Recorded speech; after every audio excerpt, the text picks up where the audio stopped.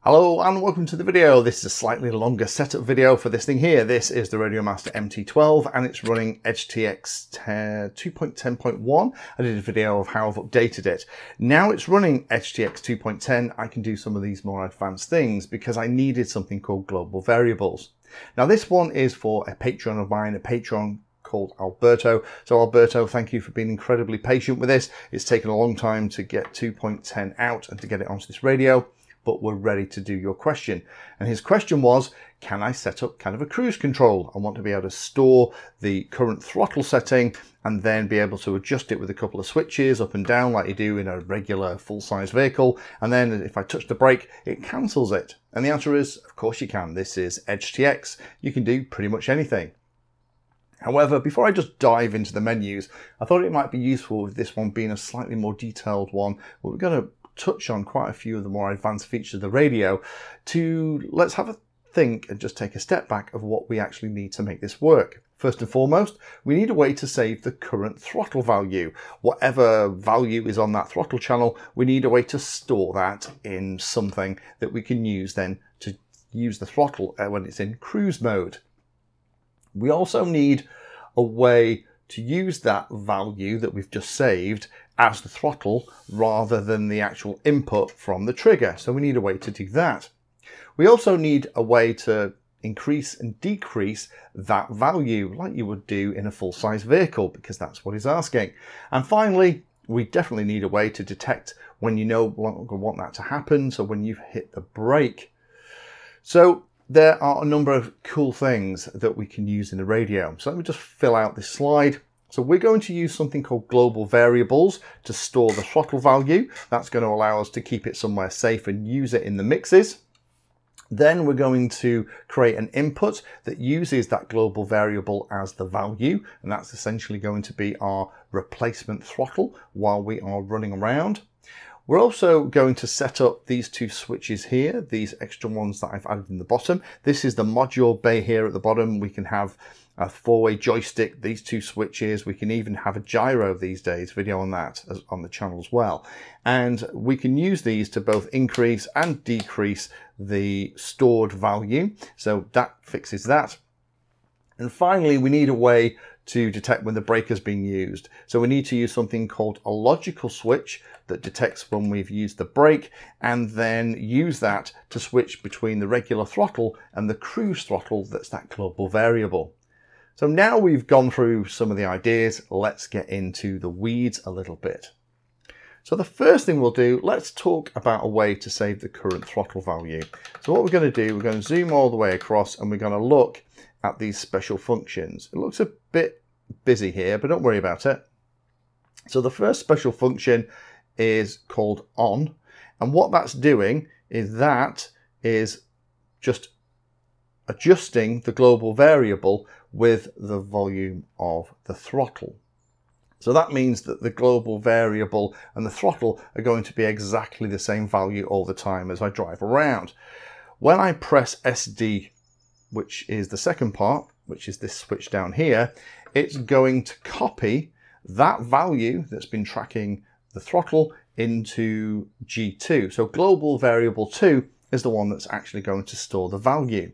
And then what I've set up is these two switches, FL1 and FL2, to adjust global variable 2 up and down 5. Now the way we do that is if we just highlight this and go across, if we press and hold enter, and we can select increase or decrease, and that allows us then to actually set it. So let's just put that 1, and it's going to jump in increments of 5.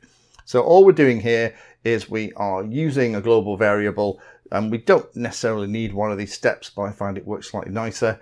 We're going to basically save the global variable that's tracking the throttle into global variable 2, and then we can adjust it. So let me show you how that works. I've just set up a telemetry screen. So global variable 1 is the one that as I pull the trigger, you can see the value changing. As I press the button at the bottom, this one here, you'll see that value jump to G2. So I'm pulling my throttle, it's about 73. If I press the button, bang, that is stored there. So that G2 is now storing the number.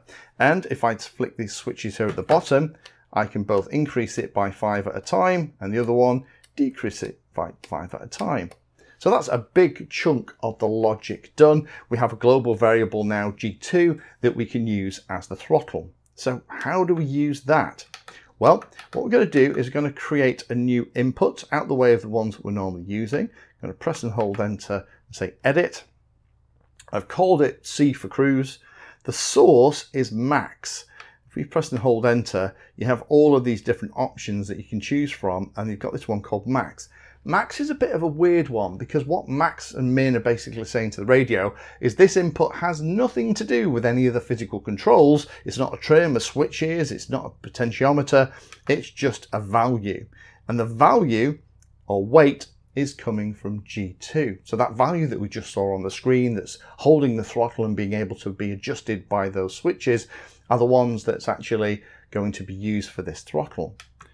Okay, so that's good news. So then how do we switch between the main throttle and the other one? Well, what we've set up here is added this extra line. So we have essentially 2 throttles running at the same time. A couple of things though I've done here. So let's just edit this. First of all is the input for this is coming from C. That's the input that we've just set up that's using G2 as the value, which is the one that's storing the throttle. The other thing that we're doing is we are setting the multiplex unusually to be the replace. So this is going to override and replace the other throttle control, which is the general one that's connected to the trigger here, when it is activated. And it's activated by something called a logical switch. And that's the last part of how we're going to set this up. So let's look at what logical switch 2 is and why we need it. So in logical switches, we can see that I've got 2 set up. Logical switch 1 is going to detect when A is less than X, where A is the throttle and X is -5. So what that's going to do is detect when the throttle input goes below -5. So if I push the brake, you can see logical switch 1 goes bold, which means it's on. So that means the radio can now detect when the brake has been pressed and the value of that channel goes below -5.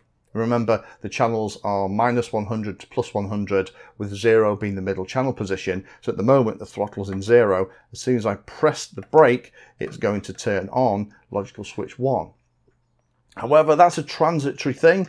We don't really want that. What we want to do is to be able to detect when this button has been pressed and then use the cruise until this brake has been pressed. So we have like an on and an off function. And that's what logical switch 2 actually does. Let me edit this and show you. So what I've done here, I've created something called a sticky.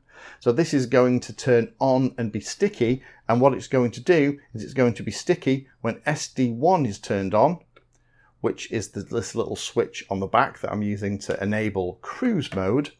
And it's going to be sticky as long as logical switch 1 isn't on. So we have this little exclamation mark in logical switch 1. So logical switch 1, the inverse of that, or when not logical switch 1 is turned on, is what I'm saying here. So that sounds, it's a little bit complicated this, but bear with me. So I'm detecting when the brake is pressed. So what this is saying is this logical switch 2 is going to be active and stay active so long as SD has been pressed, which is this button here, and I'm not braking. Okay, so that doesn't sound as bad. So what that means is, if I move down here, you see logical switch 2 is currently on. As soon as I brake, logical switch 2 comes off. If I press this button here, boop, then logical switch 2 is on. We're in cruise mode until I press the brake, and then it's cancelled.